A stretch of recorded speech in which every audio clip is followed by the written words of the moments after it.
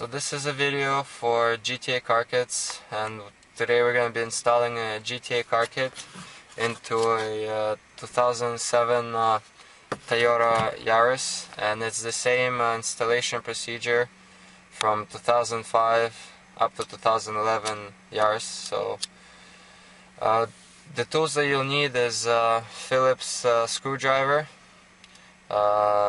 clip removal tool, and the bolts are kind of far, so I'd also recommend using a magnet, but this screwdriver is magnetized, so it's easy to get the bolts out. But if your screwdriver is not magnetized, it's better to have a magnet. And so we'll start off by using our clip removal tool, and we're gonna have to remove these two side panels, and we'll start off from the bottom. There's a clip here, so you can even kind of pull it away with your hands, and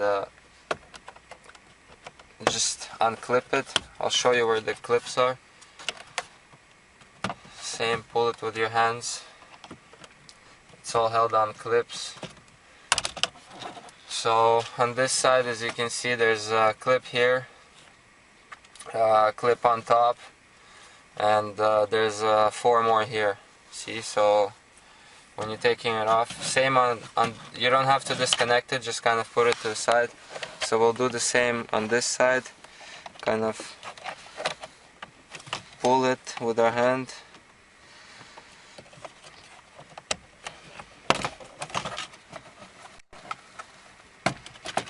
And it just comes off. First time it's going to be a little harder, but because we took this one off already, it comes off easier. The next step is to remove this top panel, and it has clips going on top, 2 going there, and 3 going inside this panel. So we'll start off at the top. I don't think I even might need my tool, and kind of pull it towards you, just like that, and it comes off.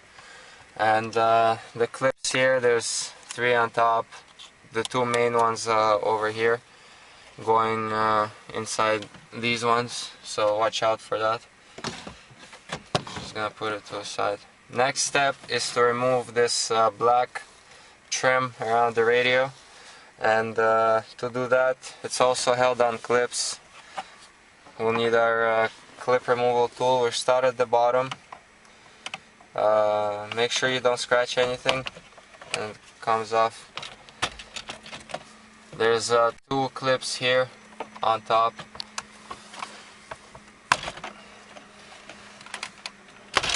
You can just pull on it, it will come off. See, there's 2 here, and 4 over here, and 1 in the middle and the bottom. So start off in the bottom and work your way up. Also there's these ones, but they don't hold that much. The pink ones are the clips that are really holding this piece inside. So you're just gonna put it. The next step is to remove the radio, and it's held on by 4 screws. There's 1 here and 1 on top. Same on this side, there's 1 here and 1 on top. So we're gonna go ahead with our Phillips screwdriver and remove those. You can also use a 8mm socket if you by any chance strip the bolts, but we're gonna be using a Phillips screwdriver, and we're gonna go ahead and remove those bolts. So now we removed the 4 bolts or kind of screws holding this radio, and now the radio will just slide out. It's nice and easy. Over here on the back, this is the open port that we're going to be using for our auxiliary, or the GTA car kit plug-in. And I have to take our GTA car kit. We already assembled it. It looks like this, has a module in the middle. The cable that goes to the back of the radio is connected on one side. On the other side you have the cable that goes to the iPod and also auxiliary, but this cable we're not putting in the auxiliary cable. We're just gonna be running the iPod cable. So we're gonna go ahead, take this white connector, make sure this the clip is facing down, and that's how you have to plug in into the back of the radio. Take it, and we just go and plug it in like that. Click it in. When you plug it in, make sure you turn on the car and then kind of turn on the ignition and turn it off and wait for a couple minutes so this module sets in, like kind of resets it, and because sometimes it would not recognize it if you don't turn it off and wait for it. So make sure you turn it off, and before you put everything together you gotta test it. So we're gonna go ahead and take our iPhone 4, plug it in. So right now we're in the FM mode.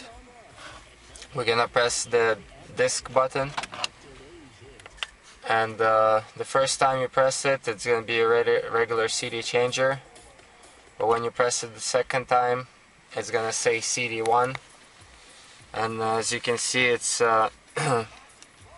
it's charging the iPod. So when you're in, it says disc 4. We're gonna go ahead to disc 1. In disc 1, it's a regular open iPod. You can switch songs from here, or you can switch the songs from the radio. As you can see, it's switching the songs. If your car would have steering wheel controls, if it was a loaded version, you could also use your steering wheel controls. It would also switch the songs. The features that work are, if you go to disc 2, that's gonna be your first playlist, and if you press the text button, it's gonna say playlist 1, and the song name if it was in English. And from this mode you can also switch the songs. So if you have more playlists, it's gonna recognize all of them. So you're gonna go to disc 3, so that's your second playlist. It says right here if you press the text button, and so on. And the next step you need to do is, once you test it and see that everything works, is go ahead and run the cable. And in this car it's best to run the cable to this bottom pocket here, and it's really easy because there's once you remove everything over here, there's that's the top part of this pocket, so you can just stick your drill in here and drill a hole and run the cable that way. And after you do that, you can put everything together, make sure everything works before you put everything together. And this is a video for GTACarkits.com, and we'll see you next time.